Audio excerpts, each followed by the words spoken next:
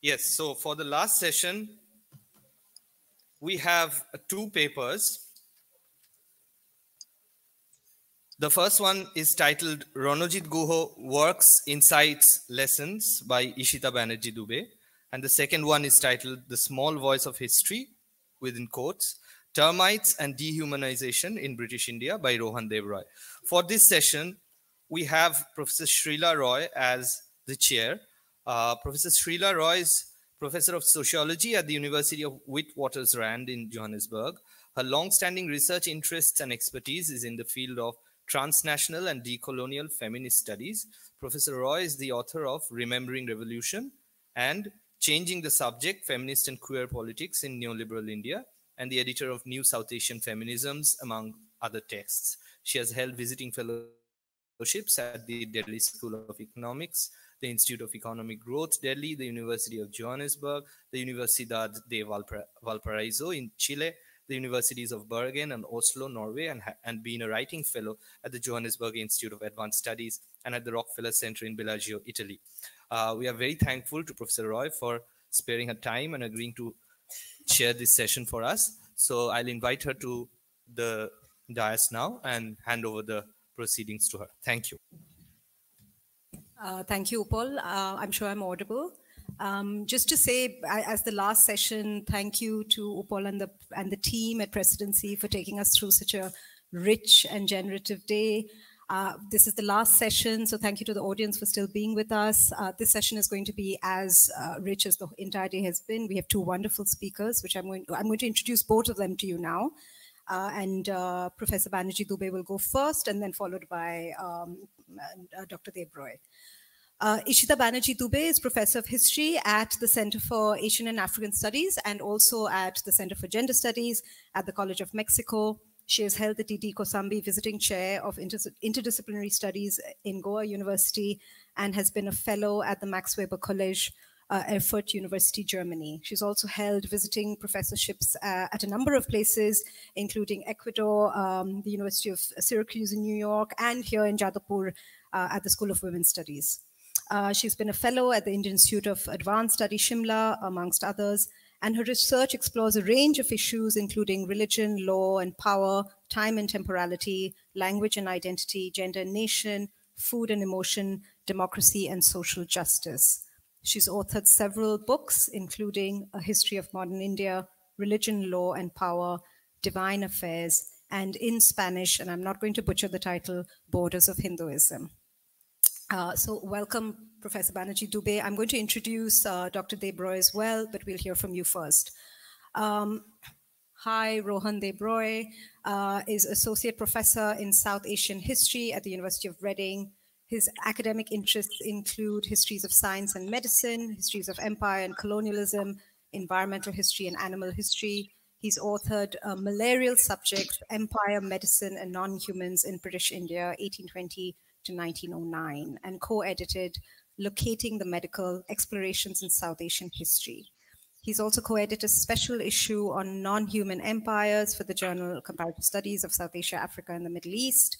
Dr. Deb Roy received his PhD from University College London and held postdoctoral fellowships at the Center for Studies in Social Sciences here in Kolkata, at the University of Cambridge, and at the Max Planck Institute for the History of Science in Berlin. And he's also been a Bernard Columbia Weiss International Visiting Scholar in the History of Science. Welcome, Dr. Deb Roy. Over to you. Thanks a lot, Srila, for the introduction.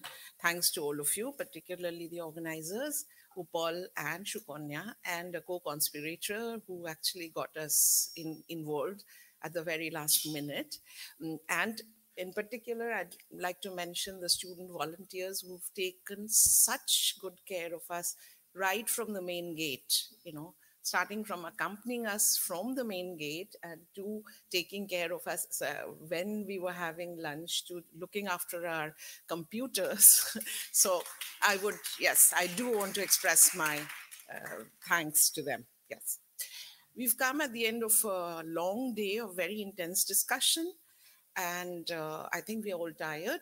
So I will try not to burden your minds further. Also because, as I said, since we got incorporated at the very last minute, I'll probably share my anecdotes. And the early volumes of Subaltern Studies came out when I was an undergraduate, and then we had Gautam Bhadra as a teacher from our master's days, and I did my PhD at the Center for Studies in Social Sciences. So I'll kind of share what I learned from elementary aspects of Subaltern Studies, and try and mix them a little with my personal encounters with Ranajit Babu, but also with some of the other members of Subaltern Studies. So with that brief introduction, I'll begin with our very last and recent meeting with Ranajit Babu this July, and take you back in time. Okay. So words are, and it's very interesting that we've spoken about words and language and the care in the use of words, in Subaltern Studies in general, but in Ranajit Guha in particular, beginning with Pathala. So I'll begin with a very evocative phrase he used. Words are all I am, stated Ranajit Babu poignantly. Toward the end of an almost 3-hour-long conversation, Saurav and I were very fortunate to have with him and Mechtil Guha in July this year. Ranajit Babu had taken us to his study and was showing us all the lexicons and dictionaries he had on his table. And he was speaking to Saurav. That's another thing. He just misses speaking in Bengali. And he was like continuously, egulo dakho, ami bolchi. That's why words are all I am. These words and the tears in his eyes as we left them resonated with us during our way back to Vienna from Putkersdorf. We barely spoke during that short journey. Interestingly, Saurav and I understood these touching and meaningful words in English differently. I leave it to Saurav to relate his understanding tomorrow. For me, these words meant a simultaneous self-constitution and deconstruction on the part of a brilliant thinker and teacher towards the end of his life. Shomoy boro kom, he said. He told me as I bowed down to touch his feet, and because he had tears in his eyes, we said, if we come back to Europe, next year we'll come visit you again from wherever we are in Europe. He said, Shomoy boro kom. So I'll return to the significance of words and the great care in the use of words and language in Ranajit Guha's works very soon. Let me first take you back to the early 1980s when the first volume of Subaltern Studies and Elementary Aspects of Peasant Insurgency were published, one in 82, one in 1983. As raw undergraduates, we received the news of these publications from our teachers with enthusiasm, but found elementary aspects to be a little beyond our ken at that stage. It was as MS students of Calcutta University with economic history as special paper when Professor Binoy Bhushan Chaudhuri made us read and submit written assignments on each individual chapter of elementary aspects that we began engaging with it seriously, grudging the assignments, and yet getting the flavor of the incisive ideas expressed in apt and accurate language. Language and ideas that required slow reading, multiple readings, and mulling over. Little by little, we began to understand the acute importance of care in the choice of words used to express ideas and arguments. And our excitement grew as our vista was opened to the very suggestive ways of reading colonial records that offered totally unexpected insights. To give just an instance, we were thrilled to discover that the use of words such as contagion or epidemic in reports of colonial officials to describe the spread of insurgencies signaled a denial of consciousness of subordinate subjects who were the actors in such uprisings. This together with the analysis of modes of communication and transmission of messages in pre-literate worlds that established, or non-literate worlds, not pre-literate, sorry, non-literate worlds, literate within quotes, of course, in non-literate worlds that enabled the spread of insurgencies, opened a new world of approaching historical events and processes. A previously unthought of way of understanding, and I quote, the facts of the matter, an issue that we know have troubled historians, continuously, the facts of the matter. So this opened to us a new way of approaching the facts of the matter and innovative ways of narrating those facts. I'm going to the debate in history between action and narration, facts of the matter and the narration of those facts. So, okay, an issue that has troubled historians for long. The appeal of this creative impulse of pluralizing facts, as our friend Ajay Skaria elegantly stated earlier today, in order to imaginatively evoke events and processes of everyday social lives, seems to have endured. And here I'll give you an anecdote. I remember writing to Shahid Amin some years back to find out more about the significance of the circulation of chapatis prior to 1857. For those who have read elementary aspects carefully would know what I'm referring to. The circulation of chapatis prior to 1857. I had to write to Shahid Amin to find out more about the significance of this circulation, because a few of our master's students were totally enthralled by the idea that one could understand that something is going to happen, a world in turmoil, yet nobody knows. It's poised on the brink.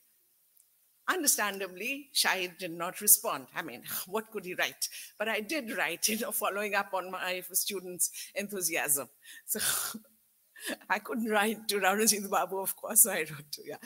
So the use of the subaltern as the other of the elite in Guha's structuralist argument, and more importantly, the affirmation that negation was the prime element of subaltern consciousness, where the subaltern defines himself. Of course, this point has been made so clearly by Gayatri. So where the subaltern defines himself, I've added herself in parenthesis, in oppositional relation to the oppressor, allowed us to understand hierarchical, asymmetrical relations of power in social relations.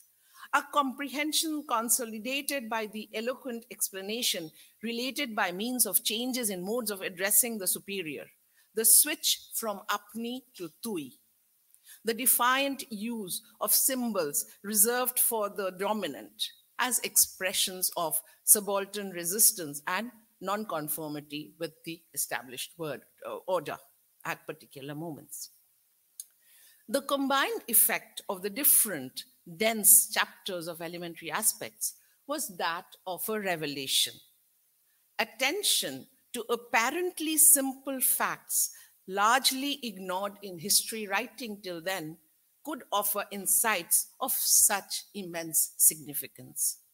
We learned what to pay attention to, how to read and see, and tried, mostly unsuccessfully, because we were constantly under the shashon, the Kora Bokuni of Gautam Da in our master's, yes, economic history special paper, yeah, the 7 of us. So, so we tried, mostly unsuccessfully, to express our ideas clearly and carefully, because language, pay attention to language, think carefully before you write, were, the constant admonitions.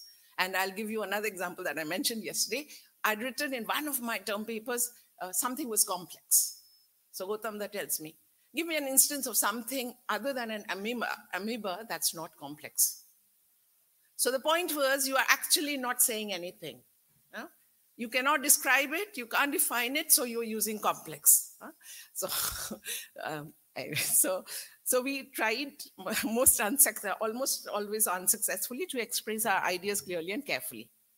Elementary aspects and the manifesto of subaltern studies in the first volume that underlined and elitist bias in nationalist historiography and declared a new agenda for history and historiography, induced a few of us interested in following up the masters with research that would give us the opportunity of drawing upon these new lessons and try to have access to and learn from the quotidian lives of subordinate groups and restore them, very naive of course, and restore them as sovereign subjects of history. Evidently, elementary aspects and several other writings of Ranajit Babu and those of the members of the collective had much more to offer than what I have indicated so far. It was much later that I understood the subaltern studies critique of the denial of consciousness of the subaltern as the basis of their important argument about widening and changing the notion of the political, affirming the presence of an informal sphere of the political where mobilization was horizontal and not vertical, a sphere that was autonomous of the institutional sphere of politics and yet impinged upon it, in the sense that the institutional political needed this informal autonomous political, but not vice versa.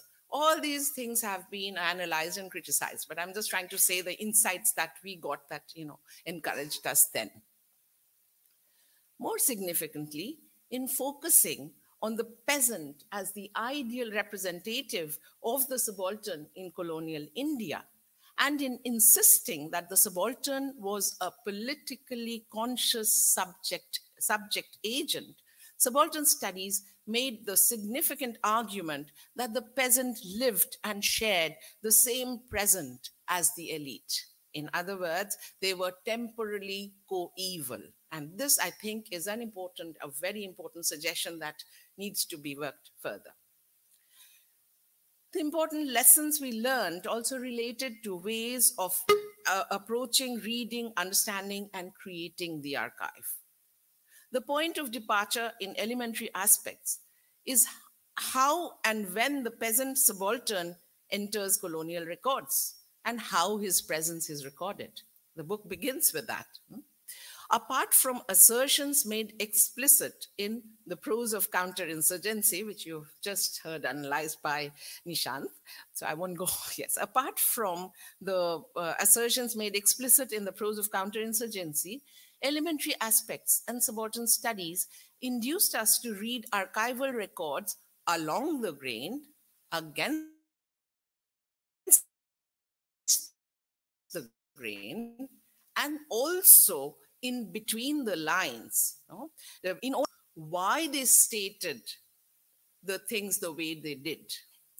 And again, I'm referring to Shahid Amin's very elegant expression, in order not to write like the judge, I will ask how the judge wrote. Language again, we'll stick with language. In order not to write like the judge, I'll ask how the judge wrote. So we learned how to read along the grain, against the grain, and between the lines in a way that the silences and gaps also told us a lot about the colonial administrators, maybe not just about the subaltern. So it is, I mean, we thought it was, again, a very, very suggestive insight.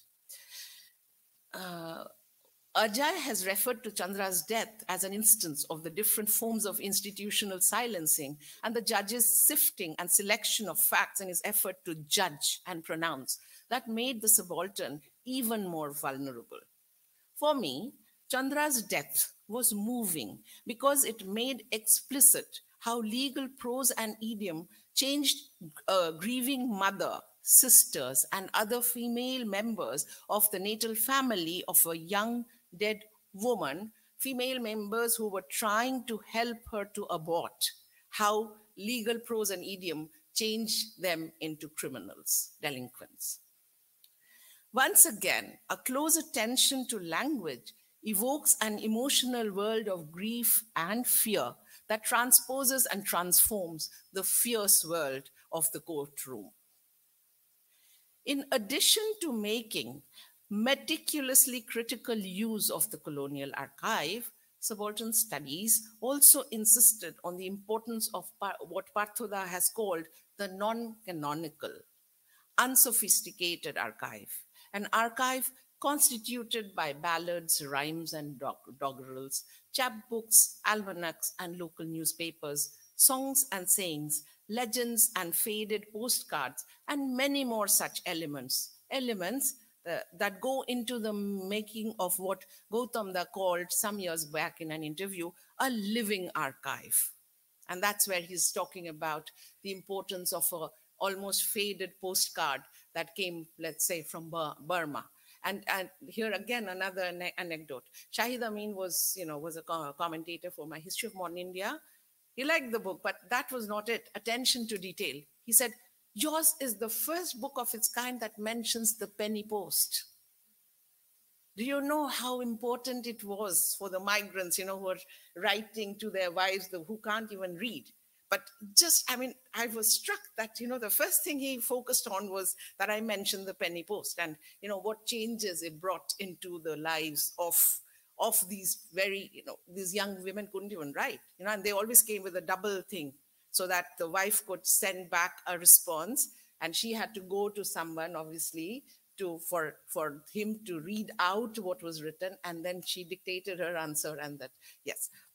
So the unsophisticated and the living archive. Gautam has called it a living archive, that nothing actually is unimportant when you're trying to dig up worlds which are difficult to have access to.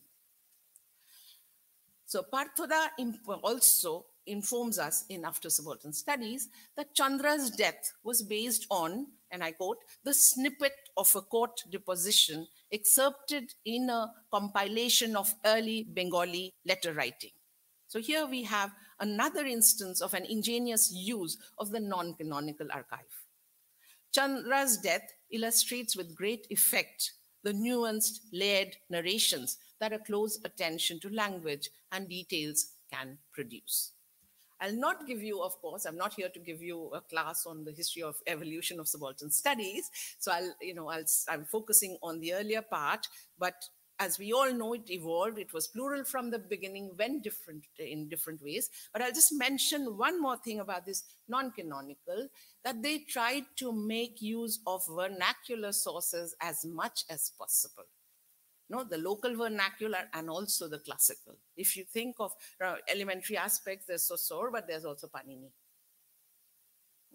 And which would later be taken up in a major way in what Dipeshda has called trying to revive dialogues with our earlier thinkers and philosophers. Because he asks very clearly, that why is it that we do not find anything embarrassing in having a dialogue with a Hegel or a Marx or whoever, but we don't do it. And again, Gautam Da has worked, has engaged with Abhinava Gupta. So that's the other part of it. Vernacular literature, as much as possible, in addition to all these songs, and not just songs. I'll come to my work now. How much time do I have?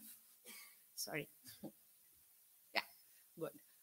So how did we then try and deploy these lessons and insights? And here, if you don't mind, I'll speak a little bit about my own work. I worked on Orissa, on what used to be a marginal group, not anymore. It's been, unfortunately, the headquarters, it seems, has been taken over by the RSS as a very major presence there. Not so in the Sambalpur, Sonpur region. I was there, thankful, after several years later. Anyway, so how did we try and deploy these lessons and insights? First, the idea of resistance expressed in different ways. Subaltern studies, except for David Hardiman, hadn't really looked at religion, hadn't really engaged with religion seriously. So I had very vaguely identified, these, I'd said, Adivasi cults and religious figures as my as my area of interest. So Gautam Da calls me and he says, you must look up this group. Why?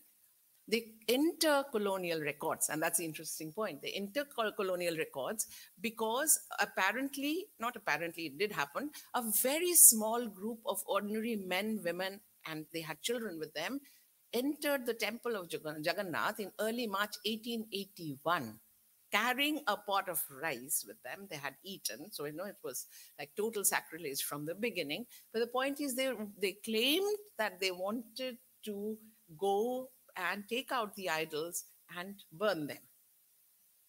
So this became obviously law and order problem. The other important thing, how do they enter? The first Oriya newspaper,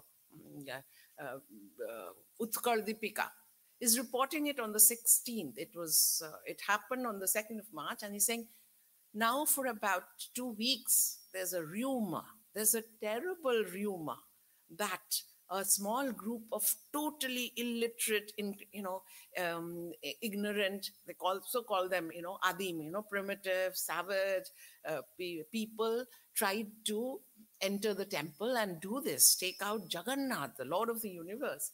And if this rumor is true, then Lord Jagannath and we Oriyas are in great danger. So this is the report that drew, it was mentioned in passing by Anne-Charlotte Eschmann, who had worked on Mahima Dharma. A group of German scholars had worked in the 70s. And their book was called The Cult of Jagannath and the Regional Tradition of Orissa. Gautam Da read this article. And he says, to me, sorry, can everyone follow Bengali? Kali Oriya Pora Shuru Kore Dao. I said, why? Earlier, he was trying to send me off to Gujarat to work with David Hardiman. But anyway, so he says, Kali Oriya Pora Shuru Kore Dao. So I said, why, Gautam Da? Tumi Mahima Dharmor opor kaj korbe. I said, okay. Why? Because of this report. Rumor, the way it was reported he couldn't read. He said, I cannot read the report in the Utkal Deepika, but you have to read and tell me how this event is reported. It gets even more interesting. The man, the leader, so-called leader, he's called Dasaram, he actually fell. He'd just eaten. He fell within the temple compound. Of course, the police officials didn't charge anyone with the death of the man. They said he'd fallen on a full stomach, so that's why he died. So yes, it's very clear that the people, the ritual functionaries, the one who stand with sticks, obviously they're trying to push them back and hit them. So we don't know how, there was a scuffle. We don't know how he fell, but all these people were acquitted. But the group, of course, they were. So Dasaram, it seems, had gotten a sapnadesh. He had got a command from Mahima Swami, he was dead by then, Mahima Swami, to march to the temple of Puri. Again, I had a long discussion with Professor Binoy Chaudhary. He says, do you really believe in sapnadesh? I said, it doesn't matter whether I believe it or not. If these people believe, I have to pay attention to it. I said, no. There was a serious discussion about historical truth, historical fact, veracity of historical fact. So I'm just giving you these examples so that we open up. As I said, a lot of it has been working it out, and I was influenced not just by subaltern studies. Obviously, we were reading a lot of other material, but the way the plural worlds, of history writing. But before that, what comes before that? The access to those worlds. How do we gain access? What are the ways in which we approach these worlds, these peoples, so that what Gayatri has said, they do not get converted into our object of investigation. And again, we don't enter into that hierarchical relationship. And these are warnings I've received from the beginning. The first time I was going off to Orissa, Parthoda says, you are a Bengali woman born and raised in Kolkata, middle class, upper middle class background. What makes you think that you will just go to Orissa, go to these remote places, talk to these people for a few days, and you think you'll get to understand everything about their life worlds? I was a little, I was young, I was 20 something. I said, why is Parthoda doing this to me? Just before I was nervous, I was excited. But the importance, the significance of it again dawned on me years later. It was a warning precisely of this, don't think that you go with your predetermined ideas, notions. Go with open minds, go with, so that you don't get into this idea of, I've come from Kolkata, I know this better than you. And so this was another point. So what happens then? How do we work it out? This was religion. How did we understand it? How did we understand it? Religion, Shapnadesh, all of it, is troublesome. And yet resistance. Resistance because they are not really interested in attacking Jagannath. Why? Because in their legends, Jagannath Dev leaves the temple when Mahima Swami appears.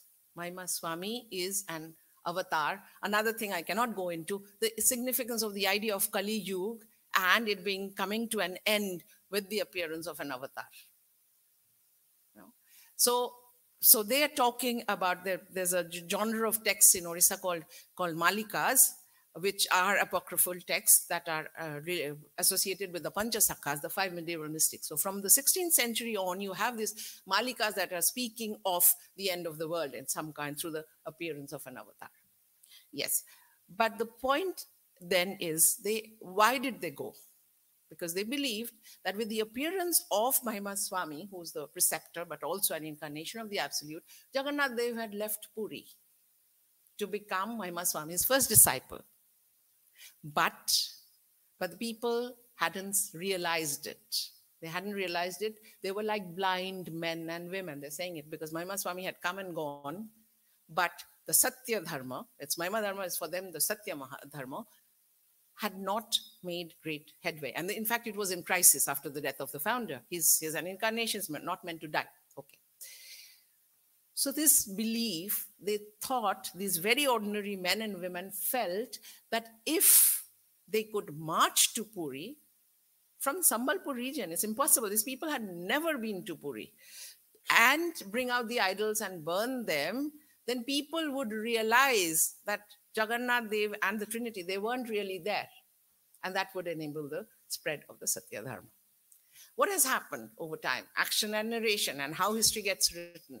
Mahima Dharma has reworked its relationship with the cult of Jagannath. It has become almost an embarrassing footnote.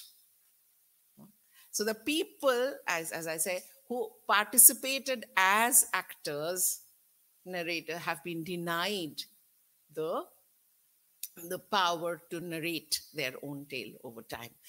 I think I'll stop there. If you have questions, we can take them up later. Thank you very much.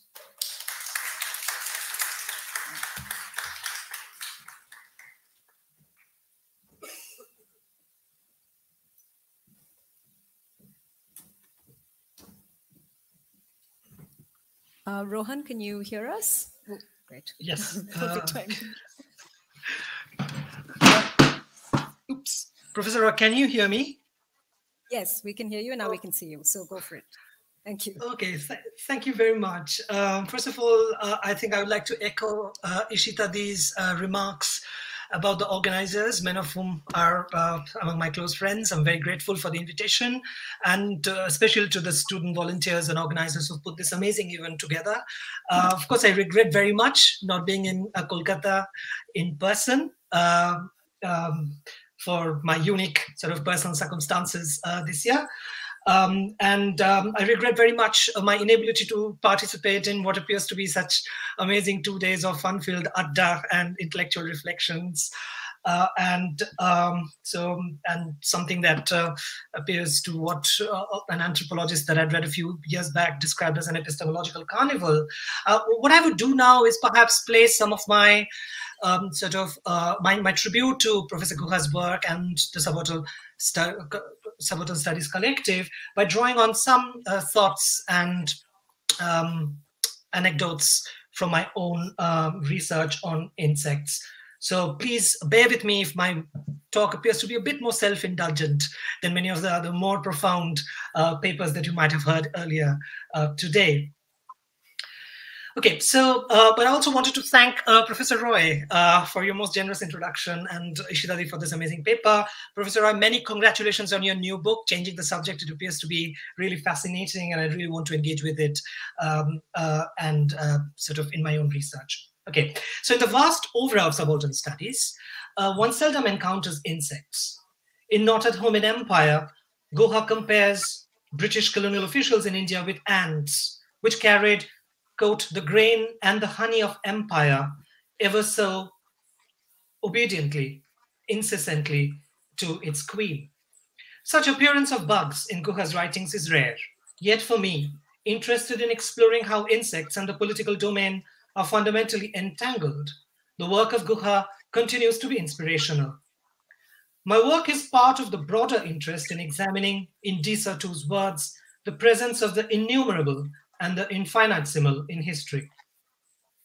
In that sense, The Small Voice of History, Guha's title for his 1995 Subaltern Studies chapter, anticipates the recently growing interest in insect histories and serves as an apt slogan for this scholarly turn.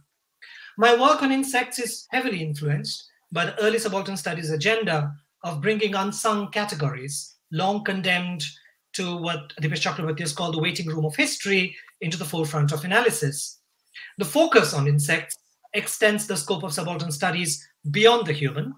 It also extends mainstream animal history beyond its conventional focus on bigger four-legged non-humans.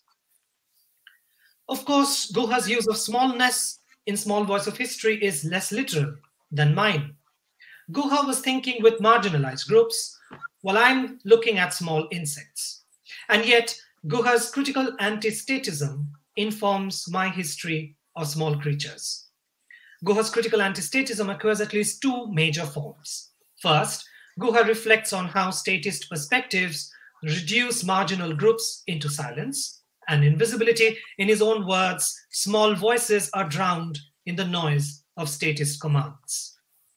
Secondly, Guha indicates that even statist gestures towards inclusion reinforced exclusionary politics.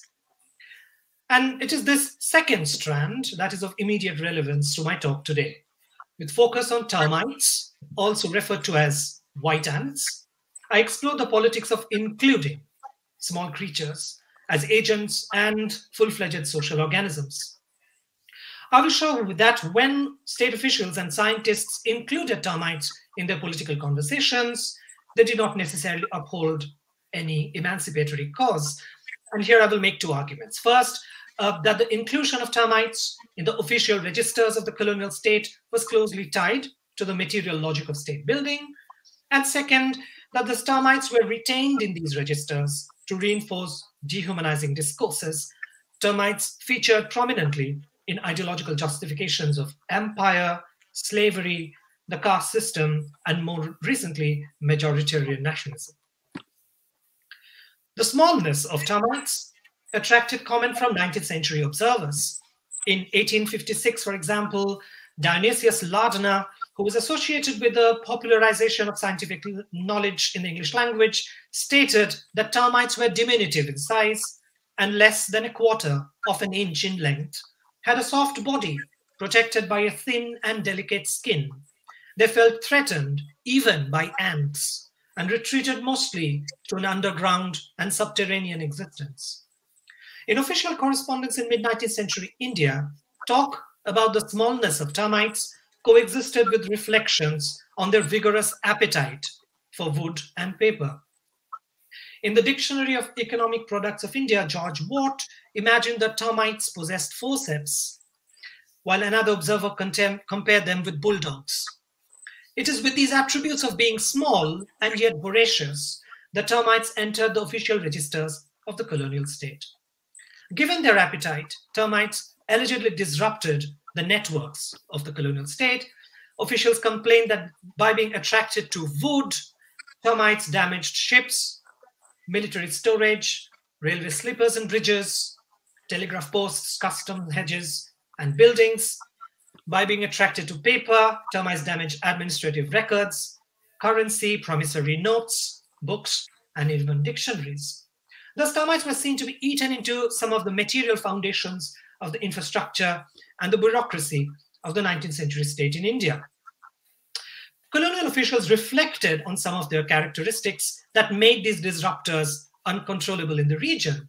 Termites were known to be disingenuous and misleading because they devoured only the core of wooden structures, leaving the facade of the exteriors intact.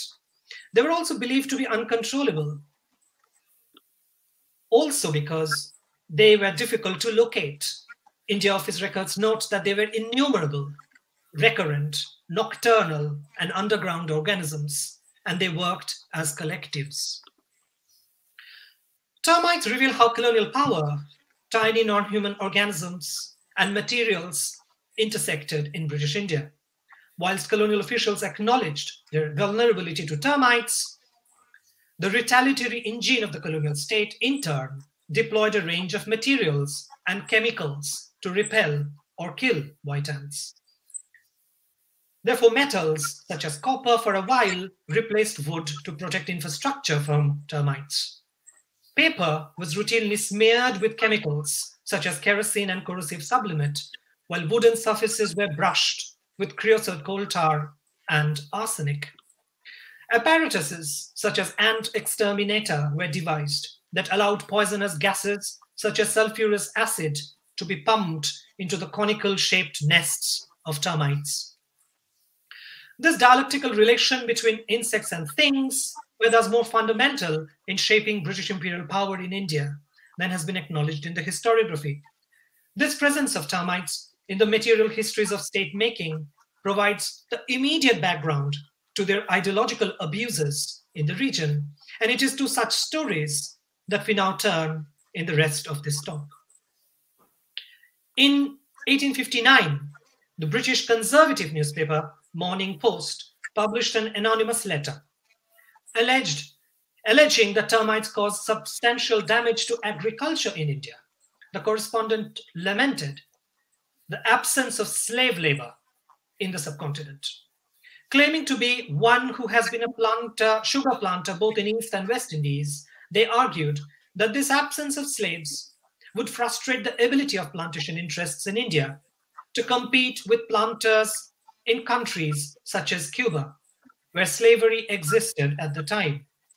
The author argued that ravages caused by termites to agriculture in India could only be compensated by the relentless hard work performed by slave labor because, quote, the sable African, under coercion in a tropical climate, is the most efficient cultivator when directed by the skill, enterprise, and intellect of the white man, unquote.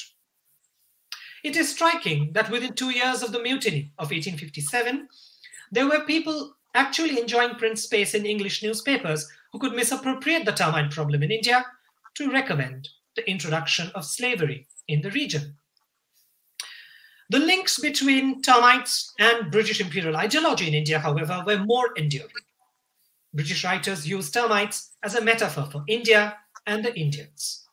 In Orientalist descriptions, termites featured as a distinctive feature of Indian everyday life and landscapes.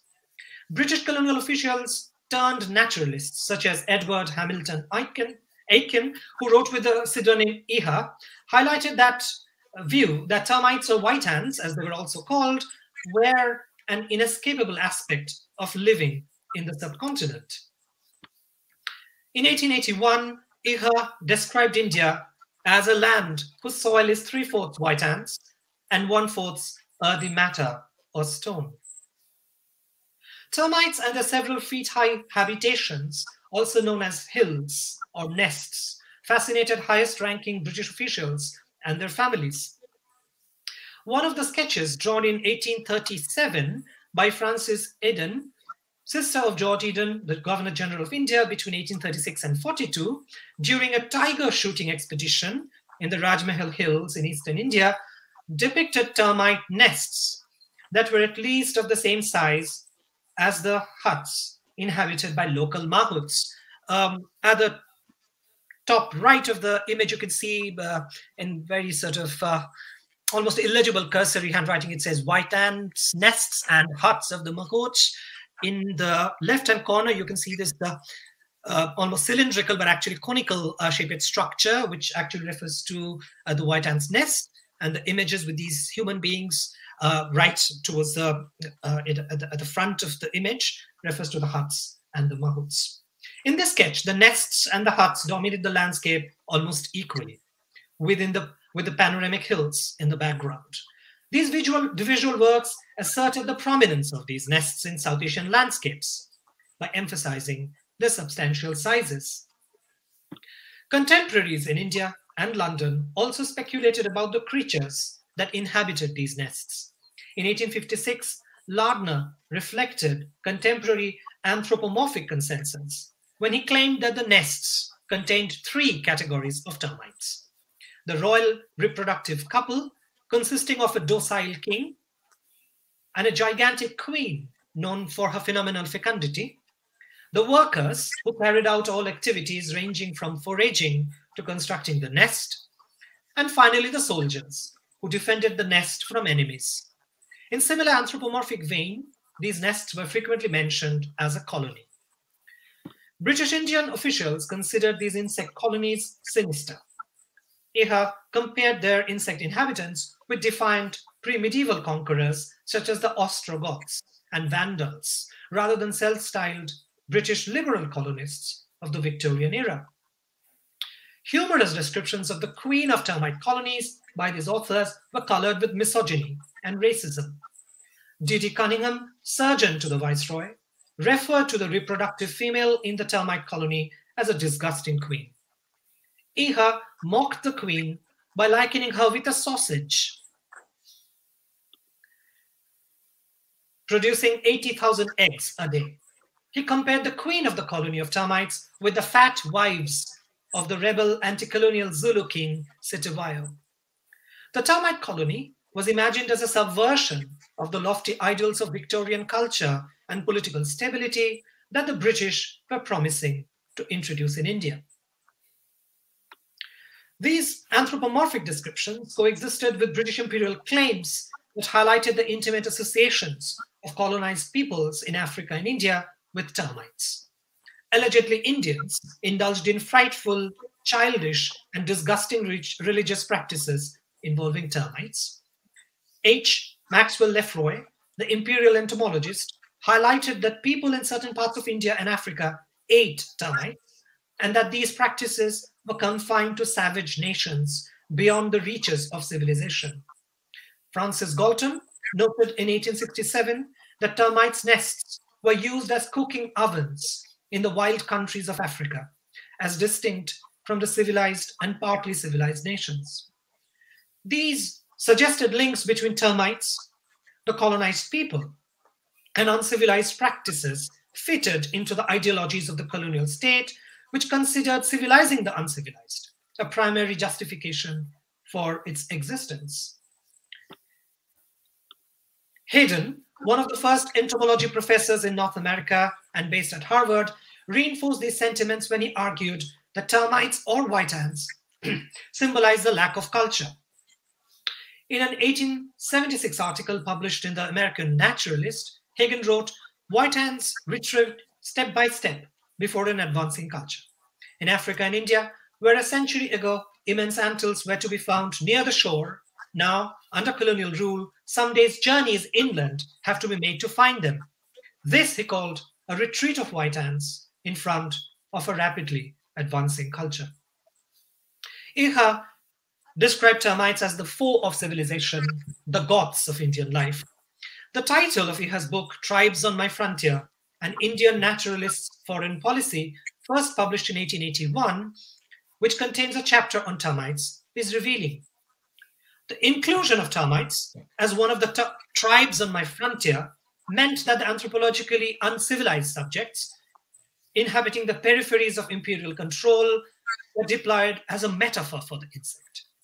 The title deliberately conflates between the foreign policies of the British naturalist and the British imperialist, implying that the grasp of nature by culture, the domination of non-humans by humans, and the conquest of the so-called tribes by the apparently civilized were analogous processes. Backed by such ideological certitude, colonial officials described the destruction of termites evocatively as a great crusade, as a resistance, and as a war against a public enemy.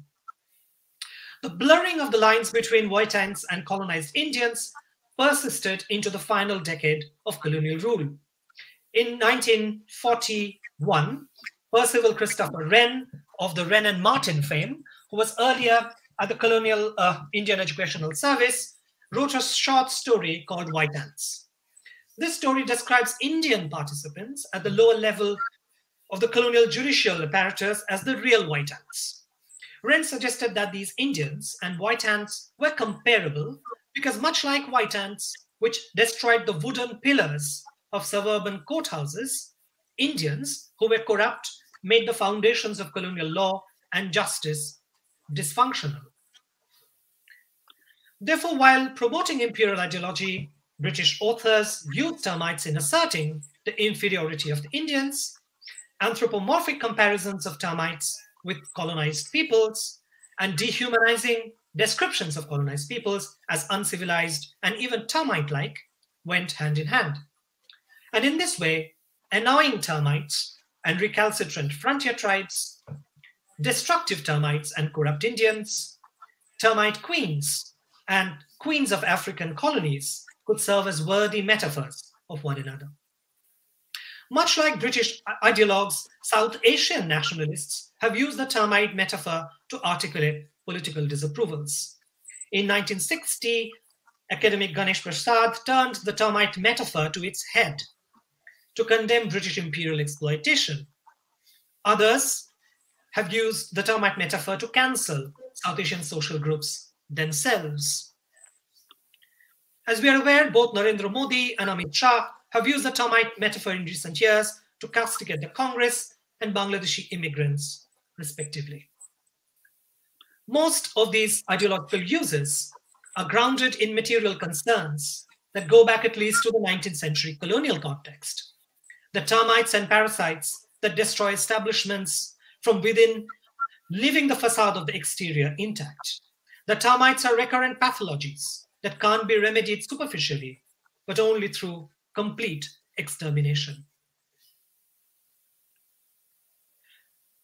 Meanwhile, in the 1940s, a new trend emerged in which South Asian authors began to idealize termites' nest as a model for humans to emulate. Of course, I'm not requesting you to read the tiny alphabets that appear on the screen. It would appear to be a bit of an eye test, but it's just as a placeholder. In December 1947, S.H. Prater, the curator of the Bombay Natural History Society, wrote an article on the termites. In a year marked by communal riots, Prater, who was also an elected representative of the Anglo-Indian minority community in the Bombay Legislative Assembly, argued that termites' nests could serve as a model for harmonious human existence. He suggested that harmonious life within the termites' nest was achieved through, quote, the ideals of communism fulfilled to the letter, unquote.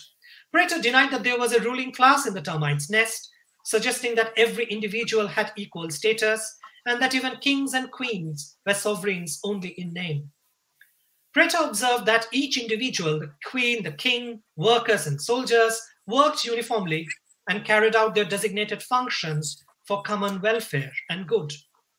There was no difference in wages, and each individual had their share in the community's products. This anthropomorphic description was revived in 1960 by Mithan Lal Runwal, the president of the Zoological Society of India. Runwal described the termite's nest as nature's first experiment in large-scale socialism. Revealingly, he combined this anthropomorphic discussion with a celebration of the caste system amongst insects. While there was a long tradition within natural history of referring to different categories of termites within termites' nests as castes, it is unlikely that Runwal was oblivious to the sociological implications of caste in the contemporary Indian context. He argued that culturally, the study of the termite society, which has a rigid caste system, is of the greatest interest to human social organization. He found it commendable that white ants ungrudgingly participated in a caste-based division of labor. He linked the supposed social harmony amongst termites with their voluntary participation in a rigid caste system, praising the fact that each category of termites functioned along the ways they were predetermined by birth. This is another example of how anthropomorphism and dehumanization coexisted in thinking about termites. Here we witness the anthropomorphic comparison of termites' nests with socialism. But Runwal's comments are also dehumanizing because he not just naturalizes caste system among humans, but also suggests that the opponents of the caste system should abandon their protests and instead emulate insect societies unhesitantly. Guha's 1995 chapter, Small Voice of History, was part of his enduring critique of statist historiography, its exclusions and ventriloquisms. For Guha, smallness was a metaphor for the silenced in history. My talk today has instead adopted a more literal interpretation of smallness and has suggested that Guha's phrase, small voice of history, could be a slogan to frame emerging new studies that have the potential to question conventional historiography's bias in favor of the substantial and the sizable at the expense of the minuscule and the fragile. In that sense, Guha's visionary phrase anticipates recent trends not just in insect humanities, but also in disability studies, as well as in the history of microscopic creatures. Of course, smallness was not an autonomous historical category. In case of termites in colonial India, the historical attribute of smallness existed alongside the qualities of being voracious, resilient, innumerable, nocturnal, and underground. It is with these attributes that termites entered the registers of the colonial state and soon became noted as a disruptive force. Unlike larger animals like tigers and elephants, termites were associated with disruptions that weren't spectacular and episodic, but mostly surreptitious and routine. In this paper, I have traced how the sinister creativity of fascism converted a minuscule and everyday creature into a political metaphor for the harmful, parasitic, and the pathological. I would end by offering a couple of caveats here. At the heart of Guha's Small Voice of History is a critique of how state-centric historiography either silences or instrumentalizes the voices of the subaltern, and in so doing undermines their full-fledged agency. For Guha, acknowledgement of subaltern agency requires a rejection of conventional historiography with its penchant for coherent and chronologically linear narratives. Guha's programmatic vision remains inspirational even today, and of course my effort this morning has been much more modest. But with my focus on termites, I offer a perspective that is distinct from current scholars who persist with the task of tracing the agency of groups that are unsung in conventional historiography. Agency, as we are aware, can be understood at least in two senses. First, agency is understood in an immediate and limited sense. For instance, the sociologist Bruno Latour once defined agency as the ability of simply modifying a state of affairs by making a difference. The second, a more profound sense in which agency is understood, concerns the ways in which individuals relate to one another, establish solidarities, and organize collective action. I have shown in this talk that bureaucrats and scientists in India imagined termites as agents in both these senses.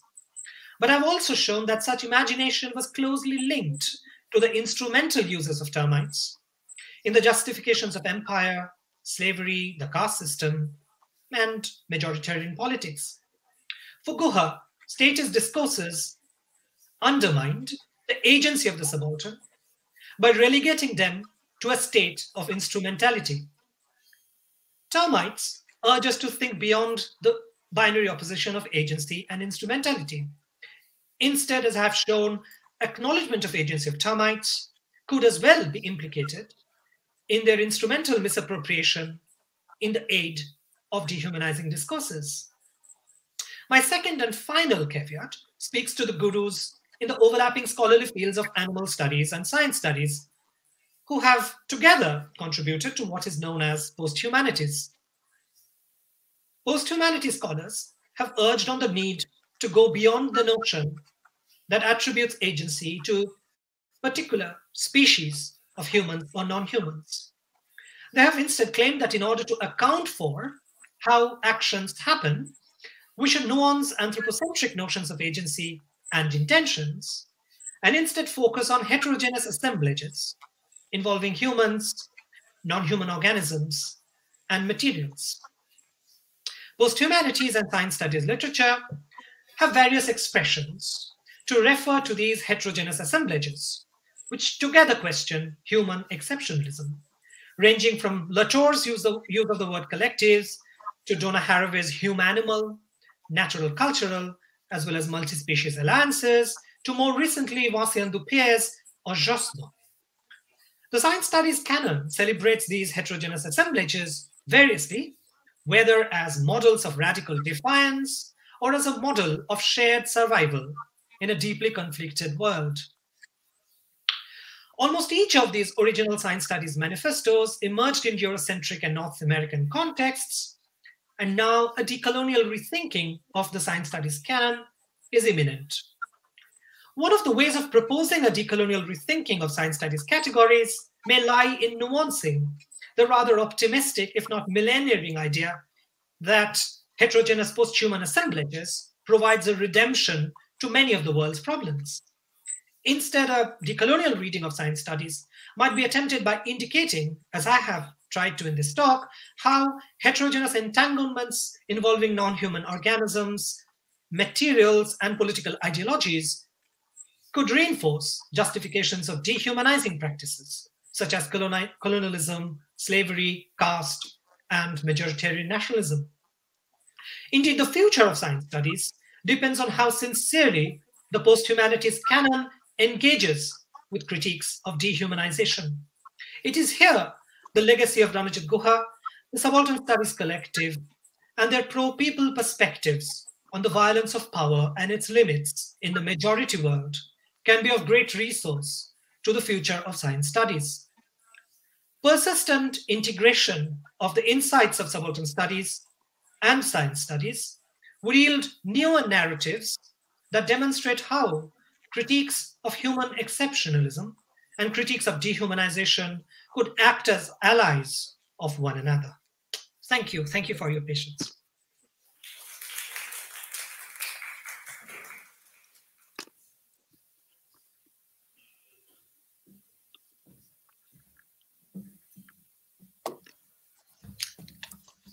Thank you. Thank you to, oh, sorry, can you hear me? I think you can.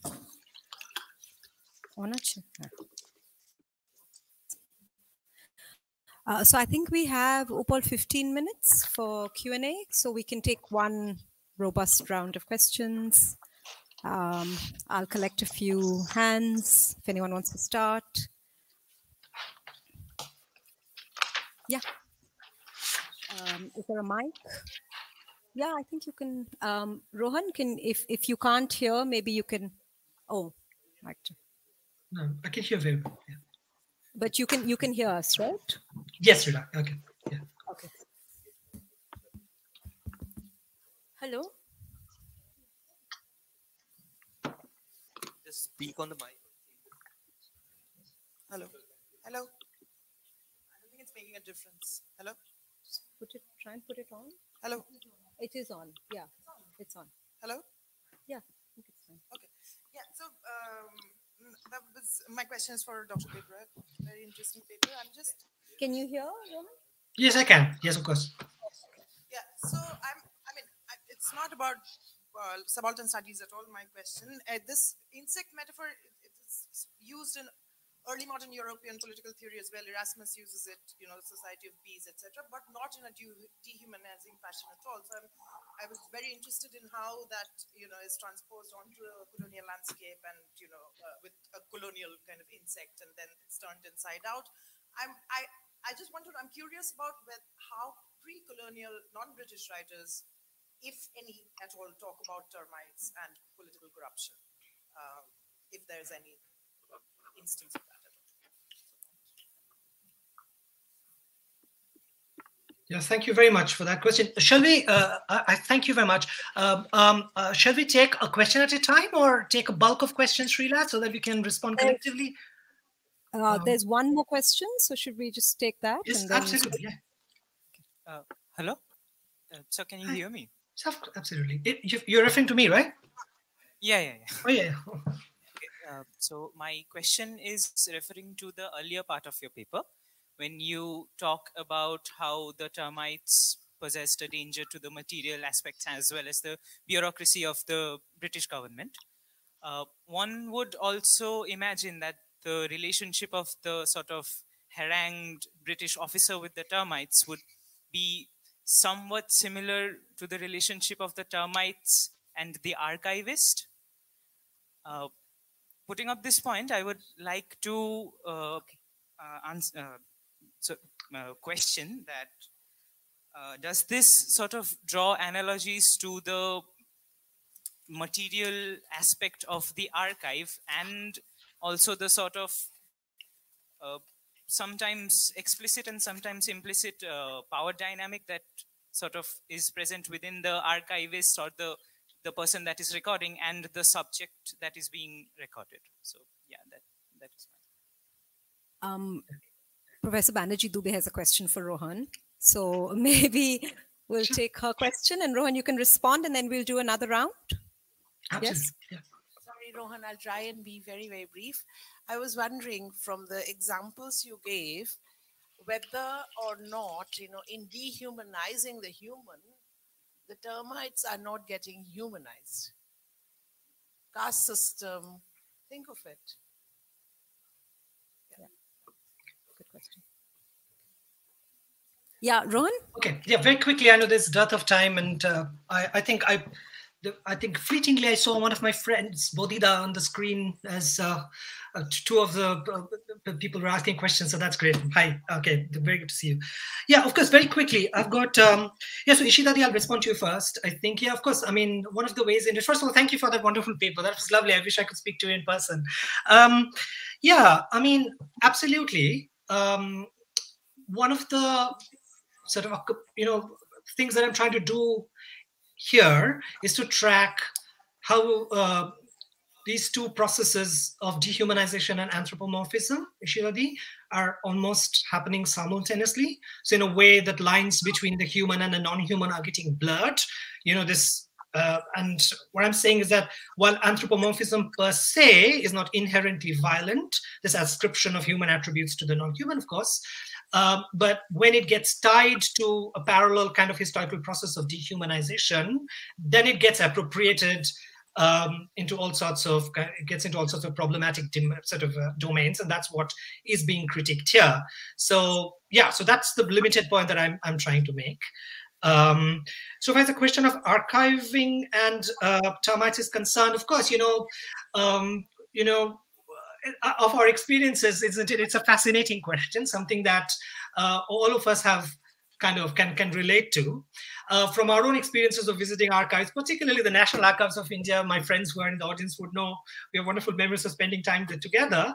There's these two kind of notes that one would say. One is like NT, which is like not transferred, which is very interesting, right? What happens to the status of records when they're lost in between, right? From the bureaucratic world to the world of archiving, they're lost somewhere in translation, misplaced. What happens to this, this interesting Latourian kind of duality between existence, non-existence, that happens to those kinds of files. That's one story. And the other kind of narrative is that when the archive is a bit more confident about what happened to the disappeared files, they say they're being destroyed by ants. Now, it's very interesting because there's often a conflation in historiography, and in archiving, but not really in the historical sources, of ants and termites, because termites are referred to as white ants. They're often conflated with ants, right? So when they're saying that, when archivists say that they're destroyed by ants, from my reading of contemporary sources, it appears to be they might be more trying to say that they were destroyed by termites or white ants. So of course, there's an anxiety even in the 19th century of amongst colonial officials of termites destroying not just these foundations of the 19th century colonial state, as I mentioned, of bureaucracy and anthropomorphism, of infrastructure and bureaucracy, but also they were concerned about the ways that memories of colonial governance, that are beginning to be preserved, not just in archives, that's too soon in the 19th century, but official records, dictionaries, glossaries that are being put together about these times, run danger of disappearing because of the onslaught from these onslaught of the termites. So there's that anxiety right into the heart of 19th century imperial state making, of their efforts being forgotten and of the memories of the state disappearing because of the colonial state. And of course, we historians also face innumerable problems because of that. So I guess the power of white ants, if one may put it that way, kind of plagues the concerns not just of the 19th century imperialist or the post-colonial majoritarian nationalist, but also the historiographical concerns of scholars such as us, often plagued with archive fever. We could, of course, extend the story beyond this to think about Frankenberg's comparison of white ants with various kinds of peasant overlords in the 18th century eating into the foundations of the early company state, but that's a different story, I think. I'm asked this question a lot, and thank you again for that first question. That's brilliant, kind of urging me to think a bit more about the pre-colonial, because there's a tendency, and as early modernist scholars and our medievalist friends kind of admonish us, 19th century scholars, a lot, that we often think that history begins in the 18th and early 19th centuries, which clearly wasn't the case. But the honest confession is that, every research begins at a particular moment. And in my case, I haven't quite adequately tracked the pre-colonial and early colonial or the medieval, which is a very, I hear you, it's a very, very meaningful criticism. But at the same time, I think one can perhaps think a bit more with the question in the 19th century itself, but reflect a bit more about the non-colonial, if not the pre-colonial, right? I mean, there are various ways in which even colonial 19th century sources, the mainstream ones, are, when they're talking about material entomological solutions to the problem of termites, they're continuously talking about the input that they're receiving from the wisdom that they're getting from the bazaars. Norman Shaver gives tribute to the ways in which in the bazaars there's this widespread circulation of yellow arsenic, which is the antidote for preserving paper from termites.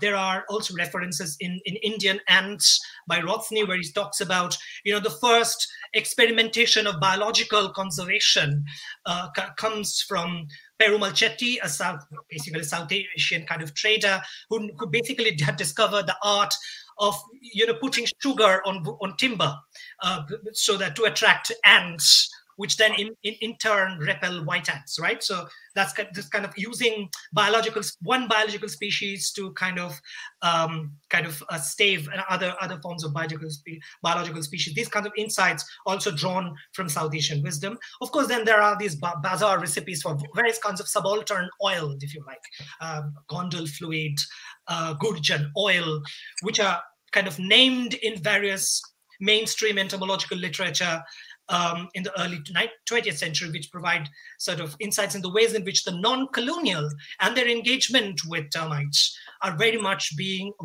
on, and not just are being drawn upon by the helpless colonial state in the 19th and early 20th centuries. Maybe my answer was slightly on a tangent. It wasn't quite on pre-colonial, but maybe thinking with the non-colonial also perhaps helps us answer or perhaps address the question, or at least helps me begin answering that question to a certain extent. I'll stop there. Thank you. Thank you. Prathama, and if there's a Upal. And maybe a last question, then we can take three together. Hi, Rohan. Thank you very much for that paper. I'm just trying to understand your argument. So just take these as my trying to think with you. It seems to me that the history of anthropomorphism is very long, right? From the time that there has been human history, there has been anthropomorphizing of various kinds. Similarly, the history of brutalization, rendering into brutes, what you're calling dehumanization, has a long history across cultures and periods of time, using other humans as beasts of burdens, as objects, as worms, vermin, pest, termites. And I get that what you are suggesting is that something changes in this history at the moment of colonial capitalist modernity, which is an overall, a very different kind of relationship to the planet as such, and all its aspects, from rocks to minerals to animals to insects to microbes to viruses and so on and so forth. Now, that specific moment, I'm not sure can be re-narrated as a history of dehumanization stroke anthropomorphization. Because that, I think, is not a colonial, specifically colonial imperial history. So then, if one thinks in that vast scale, then two different kinds of questions come up in my mind.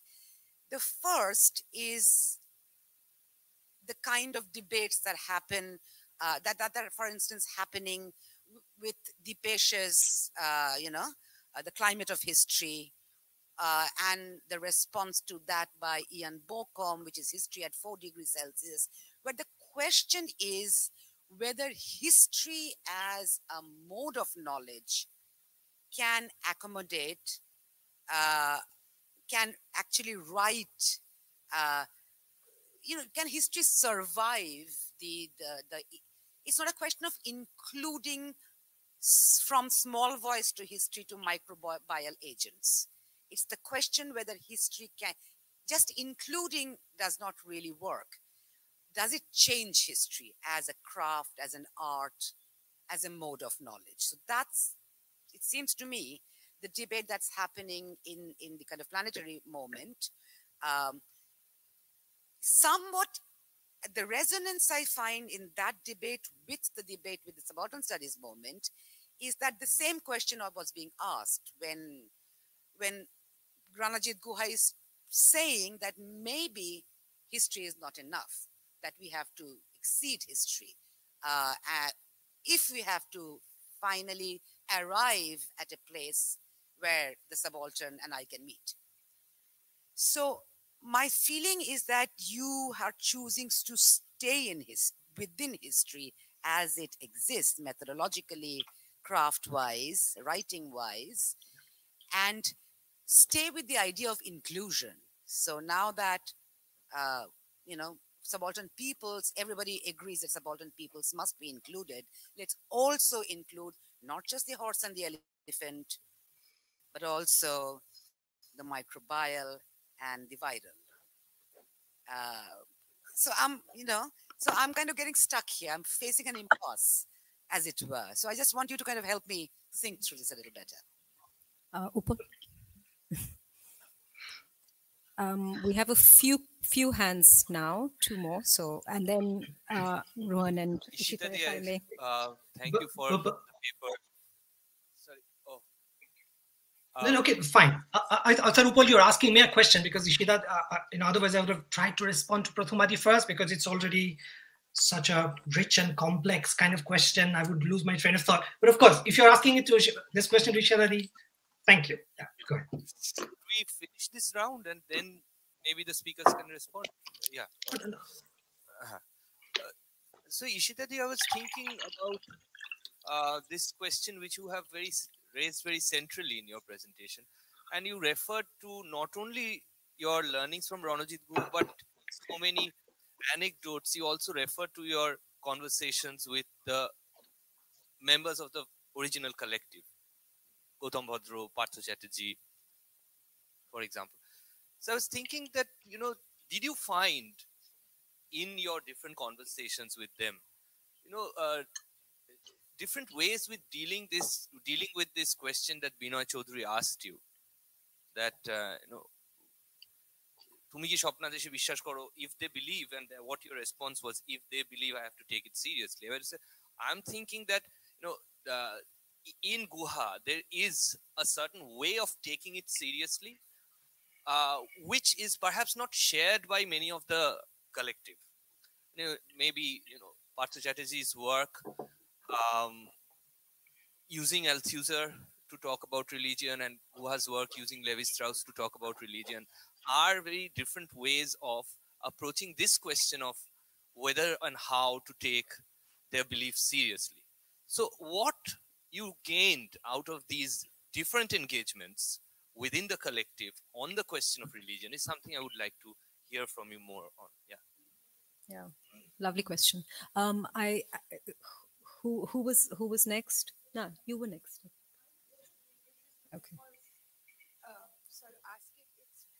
It's again for Ishita, because I think what you gave us is such an interesting way of thinking about the transmission of knowledge generationally. And I wanted to invite you to reflect a little bit, since you mentioned Binoy Babu, you mentioned Gautam Bhadra, you mentioned economic history. And I could not but think about a rule of property. And if you could just share a little bit about your experiences of reading a rule of property and how it used to be positioned for you as a student of history, because I mean, in my head, there's a connection between that and later Guha works. But since I never actually was able to attend master's classes in Calcutta University, I was very sick and missed most classes at the time. I'm very, very curious also because Upal Shukonna and I and several others, we've been involved in this archiving project of Presidency College. And I think what you offered is invaluable because it's actually about how over generations, from all of us remember the dedication of rule of property. And I want to ask you to just reminisce a little bit about being a student in the economic history seminars and reading it with these folks.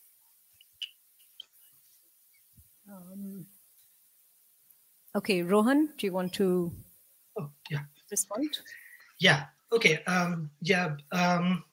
First of all, thank you very much for that profound question, Prathamadi. I think it's the first time you and I are having a conversation, so that's very exciting for me.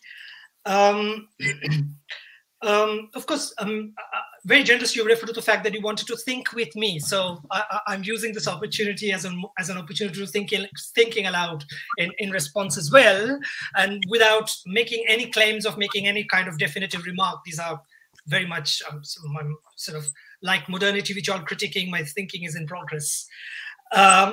So I'll just briefly make two remarks, I think.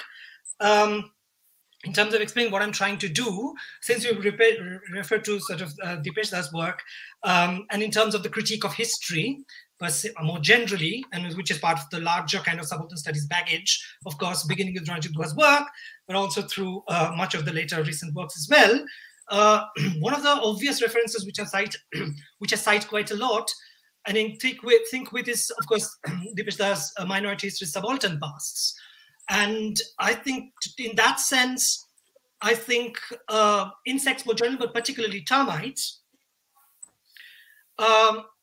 could be read as one such category that defines the disciplinary history from outside. So this is something that cannot be sort of reduced within the more anthropocentric, in this case, or the more kind of conventional sort of styles of practicing history. So in that sense, of course, one could make an argument or perhaps develop an entire paper thinking about how it is impossible for conventional historical craft to think with the category of termites. This is a critique that I acknowledge, I've grown up with, but I think as a historian, I'm a historian, so therefore in a way, alongside that critique, and I'm also trying to develop what kinds of histories of insects, in this particular case, is still possible to think about, right? So that's the project. And in that case, I think the irony that I'm developing, I've not written about a history of insects, right? I'm not engaging into a historiography of insects. And that would be much more comparable to the subaltern studies project. Here, the question of inclusion, the irony that I'm developing is that, of course, I'm talking about insects in a way insects are unsung. To that extent, perhaps I'm in the business of including and hitherto unsung category in history. You're very correct. But the critique that I'm offering here is the politics of inclusion, when scientists, naturalists, colonial thinkers, educators are invoking the category of insects, or perhaps including termites in their political conversations. To what end?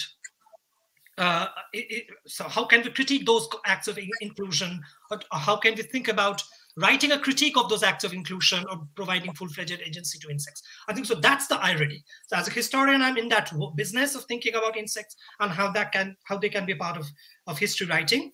On the other hand, I'm also thinking about the dangers and the irony and the violence associated with the history of providing inclusion to categories. So I think that's the subject of my analysis.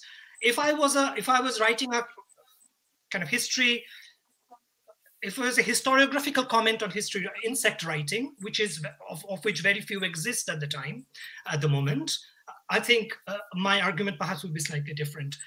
To go back to the question of climate histories at the moment, I think the literature is so vast, it's very difficult to pinpoint a particular moment and critique and offer a kind of a contribution to that conversation. But I think more generally, over the past decade or so, I think almost there's been a kind of a debate about thinking about climate change and thinking about thinking beyond the human on the one hand, and the ways in which those kinds of literature have often urged us to go beyond conventional sociological categories of capitalism, imperialism, let me say other historical categories, or maybe chronological categories, the histories of slavery, for example. The challenge here, I think, is to think along both these kinds of temporalities. And I think, of course, Dipesh's work in terms of manifesto has provided that. And I think I'm trying to therefore combine, trying to think about, again, build up that irony, whether it's possible to think about literature that values the voice of the people, to put it bluntly, and scholarly literature that urges us constantly to think beyond human exceptionalism. What kind of narratives can that sort of difficult conversation emerge? What I have tried to do is perhaps, in my way, kind of a beginning of a process. I'm sure others would take that to much more creative and innovative ways. Finally, the profound comment about the specificity of the colonial moment and the, if you like, the more general, universality of the simultaneous operations, if you like, you said brutalization on the one hand and anthropomorphization on the other. And what specific colonialism is about, I think specific to the kind of project that I'm doing, it's really at the preliminary stage of the work in the literature of thinking with insect humanities. I think one can only make a beginning with one's own kind of chronological context and then think at the more generalized kind of way. But if what I'm trying to do has resonances to historical periods across chronological periods, I take that as a criticism, but also as a compliment. Thank you. I'll try to be very brief. I'll address Rochona's question first, because she wants me to go back to my master's days, and you're speaking of my, yes, which followed soon after, but the center, the Jadunath Sarkar Bhavan, that is where, it was a different world. Anyway, Rochona, I can't really answer you very well, because I left, as you know. I mean, what appealed to me more was social history. What I remember vaguely, and the other thing, since you mentioned Binoy Babu, I had to, thanks.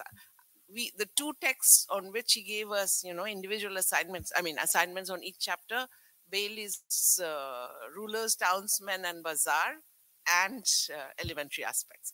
Quite remarkable. This tells you something about, in a economic history special paper, tells you something about, yes, Binoy Babu.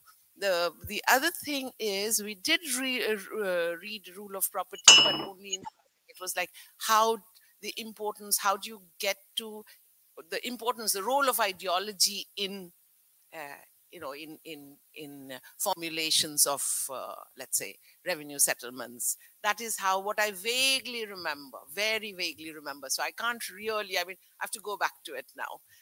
I'm in Kolkata, I'll see if I can dig up my MA notes.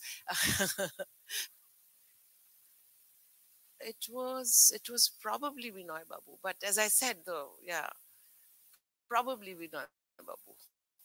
But we started with Dharma Kumar, and yeah, so it was probably Binoy Babu. And the other person who didn't come in, because it's not about Ashin Dash Gupta. So we were really lucky. We went to National Library on Saturdays because he was then the director. Yes, but we will, yes. It was Binoy Babu who taught us, not Gautam Da. And the other thing I wanted to mention, and didn't because of lack of time, through Gautam Da, we got another introduction indirectly to subaltern studies, because he would begin by, he gave us, again, written assignments on Habib's thesis on the decline of the Mughal Empire. And we learned the problems of loosely using European categories such as feudalism, capitalism. And that then indirectly ties to subaltern studies argument, which is not talked about as much, of separating the history, let's say, from the history of global capital. Because Gautam Da said, it Shotantro Dhara. He gave an example, the first class of RTP, Research Training Program. He said, Tumi, I have to say this in Bengali, Tomar Baba Ma university পড়িয়েছেন, so that is what you wish to do, right? তুমি এটা যে কলকাতা বিশ্ববিদ্যালয় ঝাড়ু দেয়, তাকে গিয়ে যদি তুমি বলো যে তুমি কেন ইউনিভার্সিটি বিশ্ববিদ্যালয়ের মাস্টার হওয়ার কথা ভাবছো না, সে কি কিছু বুঝবে তোমার প্রশ্নটা? So it is like forcing, why think of what happened or didn't happen in India in terms of capitalism. And he was referring to, of course, potentialities of capitalist growth. So that's the other part. Thank you. I'm sorry I'm digressing, but I felt I had to, yeah. So, and the other interesting thing is Borun Babu came after that, and he had to teach us feudalism, and he says, Gautam ki পড়িয়েছে, Irfan Habib যে ভুল সেটা ছাড়া গৌতম কি পড়িয়েছে।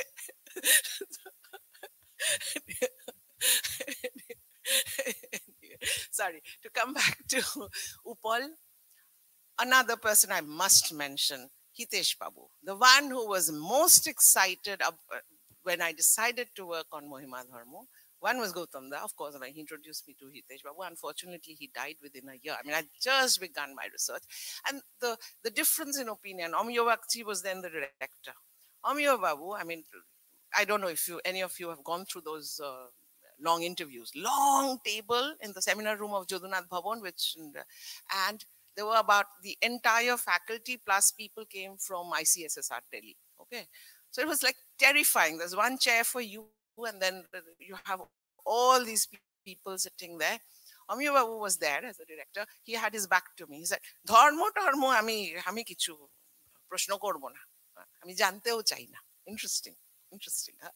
Anyway, so I agree with you. Ranajit Babu, I think he accepts it, and yet I feel it's almost like a romanticization. He almost comes to saying, although they critique it, that, the peasant's world is this pre-modern kind of world suffused with religiosity. So with Ranajit Babu, I did not have a long discussion. This time he did ask me what I was working on. He was happy that I'm working on Orissa and, Mohima Dharma. Gautam Da again took me to meet him, but he was more interested. By then, Saurav and I had decided to get married. He knew Saurav very well. So he was more interested. It's very, very interesting. Bangla. He told me, ki korche Dillite, Kolkataয় চলে আসতে বলো, ভালো ছেলে। I said, It doesn't matter. This time, he did ask me what I was working on, and I told him Sharla Das and Mahabharata. He was happy with that. He was happy with that. But to go back to your question, Parthoda again was not really as interested. I did not have a discussion with him over this Shapnadesh. What he was more interested was the rumor spread when I mentioned the report in Utkal Deepika. So yes, it was a variety of opinion. Parthoda was a little uncertain, I would say. He was very encouraging to the extent that Gautam, that took me, because in RTP there was nothing on Durkheim and stuff, and he said, "Oh, to kaj korbe mohima dharmo niye amader to Durkheim ebare nei." So he said, "Porano jetei pare." So Gautam said, "Ke porabe? Ami porabo." I literally, mane Parthoda, tokhonkar Parthoda, I don't think you realize. I was like terrified. Mane class shesh holei kotokkhone ghor theke berobo. But I have had this very rare opportunity of doing elementary aspects and a bit of Levi-Strauss with Parthoda. It got interrupted because he would be traveling. He was very busy, but yes. But no, I mean, yes and no. Yes and no. There was mixed response. When the book came out much later, I think the fact that I, focused so centrally on Colegio in understanding these life worlds, the significance, I think that is when they were really excited. Thank you. Please join me in thanking both the speakers.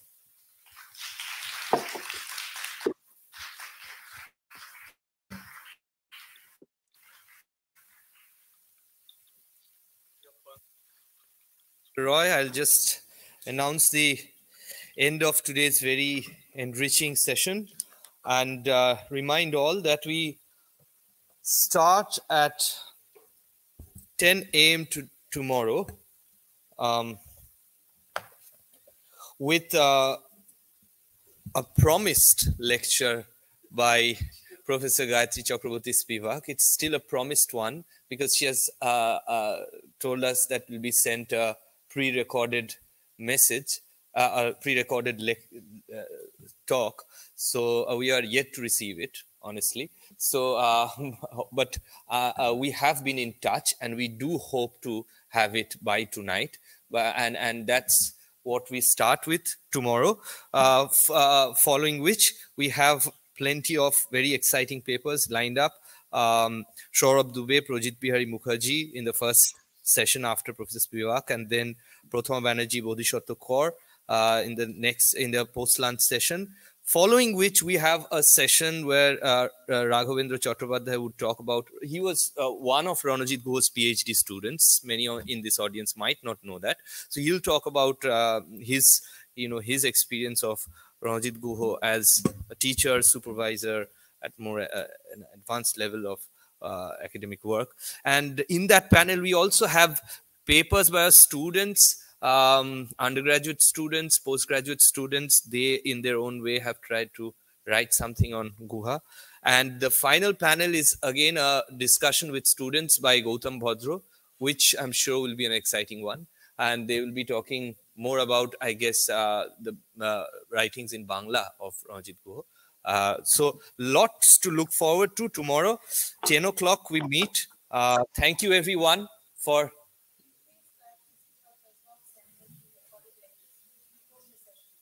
No, prepone korbo na. But there's no, see, the thing is, it's there's no way to know that beforehand. So